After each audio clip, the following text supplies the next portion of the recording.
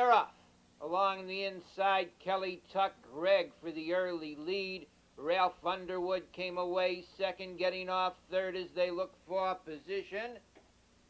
That's Wildwood Dixieland hung on the outside. Fourth, Party Low Bell racing in fifth round the turn.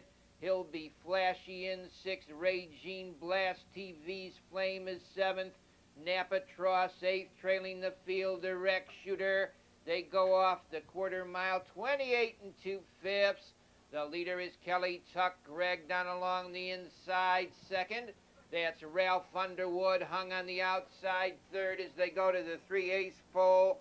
Party Low Bell racing in fourth position on the rail. Wildwood Dixieland. They swing round the turn, go into the half-mile mark.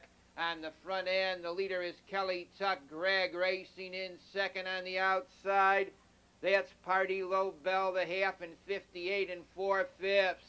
Over to the 3/4 they go, staying out there by two. Kelly Tuck Gregg racing in second on the rail. That's Ralph Underwood on the outside, hanging third. Party Low Bell.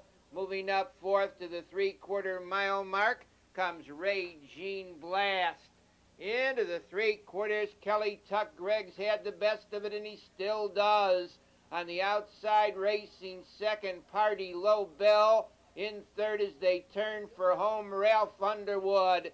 They turn into the stretch on the front end. The leader is Kelly Tuck Gregg. On the outside, closing ground now is NAPATROSS racing in third. Party Low Bell. Also coming on is He'll Be Flashy. It's Kelly Tuck Gregg, NAPATROSS on the outside, closing for the lead.